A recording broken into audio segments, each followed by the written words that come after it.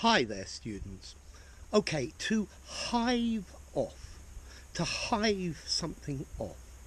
Well, first question, what is a hive? A beehive. That's where bees live. You know, bees that make honey. But to hive off is to separate part of a larger group into a smaller group. Okay, to maybe even to purify, if you like. When I sorted through the potatoes, I hived off the best of them for myself.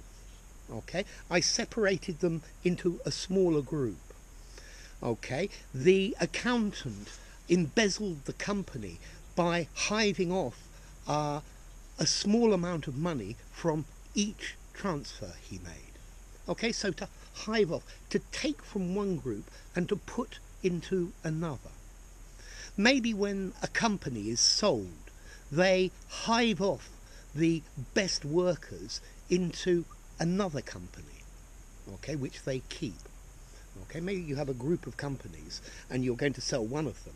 Maybe you hive off the best workers from the company you're going to sell into another one. Separate part of the main group, into a smaller group or somewhere else, yeah? Okay, to hive off, yeah? He is hiving off the best ideas from the group. So he's taking them and separating them and putting them somewhere else. Okay, we need to be careful that the predators don't hive off the best of our sheep. Okay, so we hope that the predators don't kill the best of them, separate them away, eat them.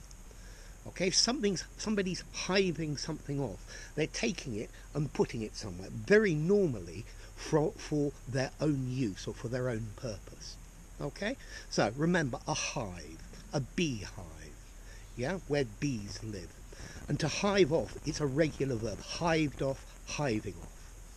Okay, what about formality? I would say that it's probably a neutral phrasal verb, okay? Neither formal nor informal. Okay, and hive it off, hiving money off, so it's separable as well. Okay, so maybe you're not going to remember all of this video, but I think it's important to hive off the main points, to separate and keep somewhere else in a different group. Yeah, maybe that's what you do when you make notes. You hive off the main idea, but you leave all of the dross, the extra bits that you don't need. Okay, so anyway, enough. If you enjoyed the video, give it a rating, subscribe to my channel, and I'll see you soon.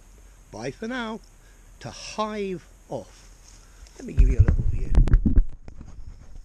I love this stone.